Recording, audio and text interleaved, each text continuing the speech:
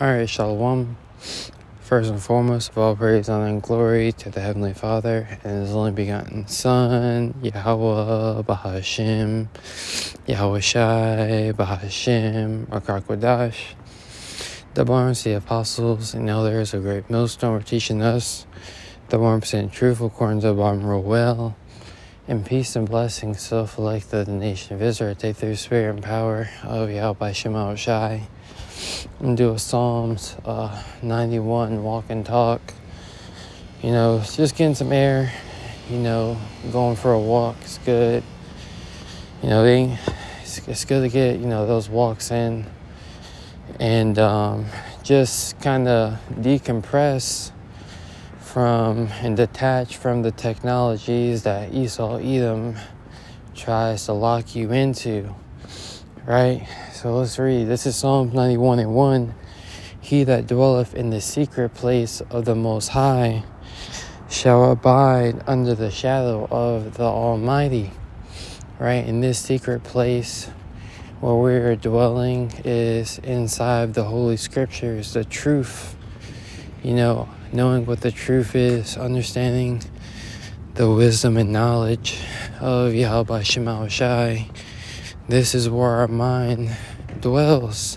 This is what we, as the believers of Yahweh Shema Shai, are constantly thinking upon. You see, it says, he that dwelleth in the secret place of the Most High shall abide under the shadow, under the covering of the Almighty Yahweh Bahashim, Yahweh Shai. So we're abiding under this covering, being protected from the evils, praying that the Lord deliver us from these evils, these troubling times that we are in, right? And wisdom is the good choice, guiding us, leading us in the path of the righteous, out of this path of darkness that has overtaken this world. I will say of the Lord, He is my refuge, right? As our enemies at the job, enemies, 2/3 who come up against the gospel, right? Anyone, the elite banking, the Edomites, these other nations, the Lord is our refuge against them all. He is my refuge and my fortress, my God, in Him will I trust. Right? So we have a firm belief that the words of Yahweh Shema Shai are faithful and true, and everything that the Heavenly Father told us to do in these last days is going to come with a reward. You see, there's a reward for bearing your cross, for sacrificing things, for going through your afflictions with a cheerful mind. There's a reward for growing in the wisdom and knowledge and understanding and faith of Yahweh Shema Shai, and that reward leads to eternal life. Surely He would deliver thee from the snare of the fowler. A fowler is a hunter, a snare is a trap. So Esau Edom, who is laying a trap to make a man an offender for a word in these last days, as he's passing unrighteous decrees to outlaw the Holy Scriptures and anyone really who comes up against his beast system, right? It says, surely He would deliver thee from the snare of the fowler and from the noisome pestilence, right? You got these Gurkha troops are going to be coming, all the way up to, the third woe, the nuclear destruction, right, that will befall America. Surely the Lord is going to deliver us from it all. He shall deliver thee in 6 troubles, yea, in 7 there shall no evil touch us, right? So through it all, in the Lord we will trust. And He's going to show us why we should put our firm belief in Him as He shows forth His power in these last days. It says, He shall cover thee with His feathers, and under his wing shall thou trust, right? The holy angels, you know, have been given a charge to protect us. You got angels around you right now, right?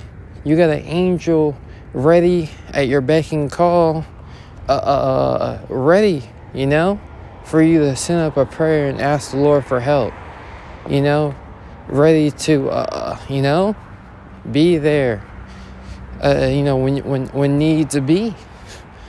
So Yahweh Shema Shai is on our side. What need us to fear anything that a man can do? We have the holy angels around us, protecting us, right? It says, he shall cover thee with his feathers, and under his wings shalt thou trust.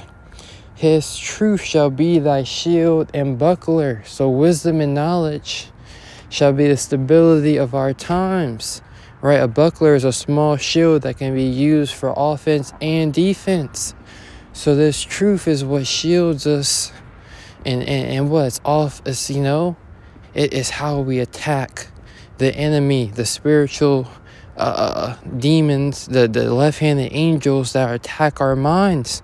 We attack them with the words of Yahweh Shema Shai. We maintain our integrity in this world with the truth, understanding how we're supposed to live our lives, dedicated to the Most High, holy, acceptable, which is our reasonable service as we are offering our bodies up as a living sacrifice. It says, thou shalt not be afraid for the terror by day, for by night, nor the arrow that flieth by day, nor the pestilence that walketh in darkness, nor the destruction that wasteth at noonday, right? So we're not going to be afraid of these upcoming calamities and pestilence and nuclear destruction. The Lord is going to deliver us out of all of these things, and this is where our faith lies. This is why we continue to wake up, you know, with the praises of Yahweh Shema Shai in our mouths, you know, thanking the Lord, you know, that we have another opportunity to do the work, to do the lessons, to be examples, you know, of righteousness in the earth, to bear our cross, to go through our afflictions. 1,000 shall fall by thy side, 1,000 shall fall at thy side, and 10,000 at thy right hand, but it shall not come nigh thee. Right? These things, these plagues, just like when you read in ancient Egypt, where the children of Israel were in the land of Goshen, there was no hail, there was no destroying of their cattle, right? There was no darkness, there was no locusts, right? These plagues did not touch them, because when these plagues happen, you know, we tell you that war, evil, and the wars, you know, civil unrest, famine, that's just the breakdown of a society. You know, and Esau Edom, as the Heavenly Father is working on his mind, thinks that he's actually doing these things so he can gain control. But the Heavenly Father, he's a man of war. He's not just some brute beast with all this power. No, he's very tactical. The Lord's going to set up pit stops. The Lord's going to have angels bringing us food, right? And the Heavenly Father in these last days are going to show new signs and new wonders, you know, that are going to be spoken about. And we can't wait to see it. Only with thine eyes shalt thou behold and see the reward of the wicked, because thou hast made the Lord, which is my refuge, even the Most High, thy habitation, right? Because we have made the Lord our refuge, the reward for that is only our eyes are going to see the reward of the wicked. You know, gloom and doom. That's what we're going to see here in these last days. We're going to see people being taken in large numbers.